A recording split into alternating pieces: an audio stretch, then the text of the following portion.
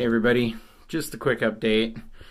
It's been a few days since I shaved my beard off, right? Yeah. And it's starting to come back. I don't know if you can hear it. It was scruffy and rough and everything, but now it's starting to soften out a little bit. But December's a bad time to shave your beard off. It's cold. And the other thing is, my mustache and stuff protected my mouth. And now I'm starting to get chapped lips and stuff and everything. So you don't realize what you have until it's gone. But just an update. It's starting to come back in. No itchy stage or anything yet. That stage will come, but when we get to that point, I'll show you how to handle it and how to overcome that so that you can continue to grow the beard and get past the stage. That stage doesn't last very long, especially if you take care of it right when it starts. So we'll get back to you guys and do another update in a few more days. Talk to you later.